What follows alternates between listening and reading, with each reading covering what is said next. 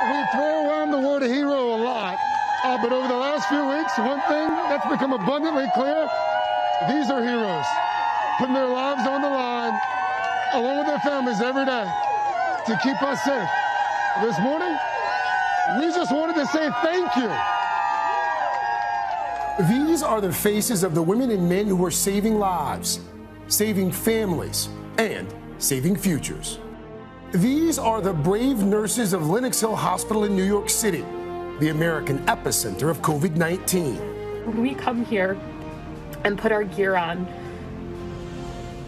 we know that we're walking into a war zone together, and we have each other's backs. I have cried many a times before coming to work. I have cried many a times after getting home from work. And while we see that we are flattening the curve, the ICUs are still filled with very, very sick patients.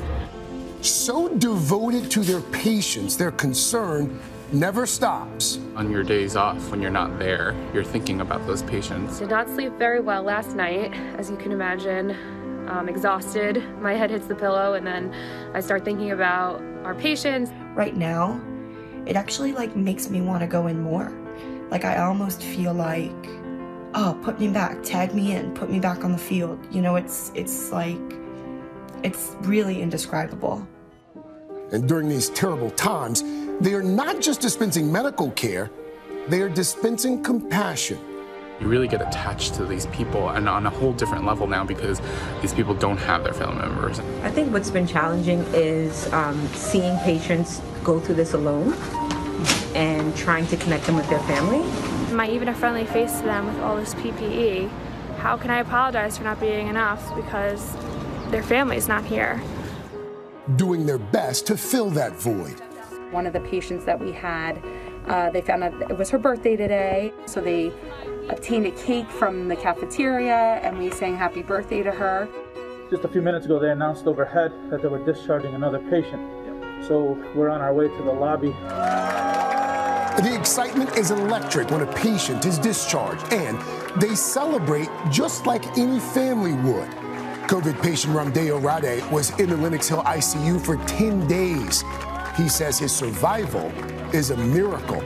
His family sent us a message for the nurses. We just want to let you know that your compassion, your kindness, and your optimism do not go unnoticed. We appreciate you. And the nurses appreciate the endless love and support they are receiving from the community and beyond. Every meal they send, or every clap they clap, pot and pan they bang together, every ounce of your love is appreciated by us. And as much as you appreciate us, we appreciate you for reminding us that we've chosen the right path. A path chosen only by the brave. Care for one, that's love. Care for all, that's nursing. That's their motto. So every night, over the last few weeks, there's this thing called the clap out.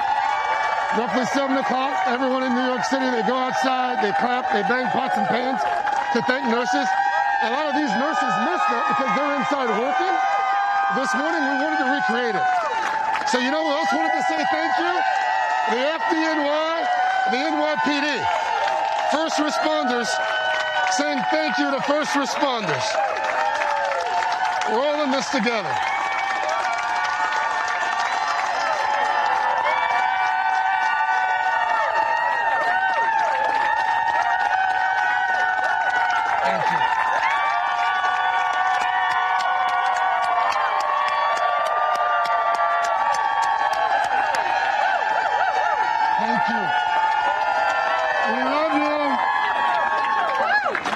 Two nurses here. I just want to talk to two nurses. This is Andrew.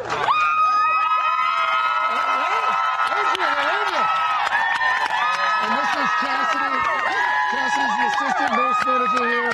Andrew works in the ICU. We're socially distancing. Let me start with you, Cassidy, because I know that, when patients first come in, you're one of the first faces that they see. They come in, a lot of them are nervous, a lot of them are scared, I would imagine. Especially in the last few weeks, from time to time, you're probably a little scared too. Where do you find the strength? How do How do you deal with these patients who are coming in who are so frightened and also so much frightened?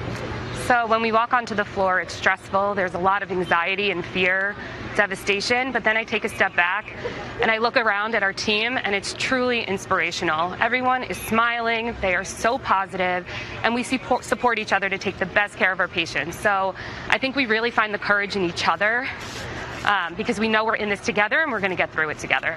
Can I just say, by the way, I am struck by the energy that these nurses have at 8:30 in the morning. Most of whom have just come off their shift, some are going on the shift. About 1,200 nurses work here at this particular hospital. Andrew, you're in the ICU. You are dealing with the sickest of the sick, COVID-19 patients. A lot of these folks, they end up on ventilators. A lot of them don't come off. Over the last few weeks, what's it been like for you personally? What's it been like for the nurses in the ICU ward specifically? Sure. I think it's been very tough. You know, as nurses, we are at the patient's bedsides all the time. And I think one of the things as nurses that we really take a lot of hope for is when we are able to see families be able to support our, patients at their critical moments. And it's been very difficult because they haven't been able to be there. But I think one of the greatest things is that all of these people here are there every single day helping to take care of these people. And, we always say that, a lot of people are calling us heroes, but like one of the biggest things for us, I think, is that our patients and their families are our heroes right now. And I think every single day I see nurses at the bedside really just telling them, keep fighting,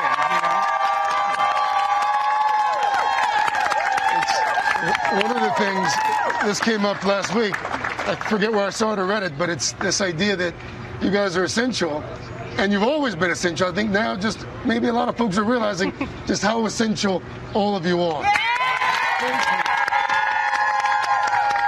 And you've got the guys in blue, the FDNY over here. Cassidy, what's it like seeing first responders thanking first responders?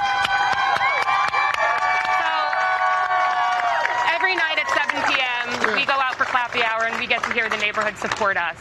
And it is inspiring, it's uplifting, and they give us the courage and the strength to keep going. And every night these guys come out to support us on their horses, in their trucks, and we just can't thank them enough for all of their support. It has kept us going.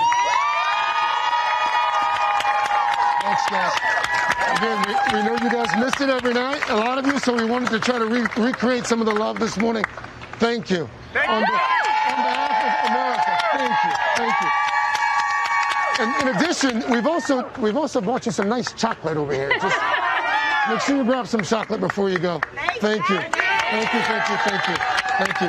FDNY, NYPD, thank you as well. So if you know a nurse, thank a nurse today. Yes. Thank a nurse today. Yeah. That was awesome, Craig. We love those nurses back there. That was beautiful. Thank you, Craig. Thank you to our nurses.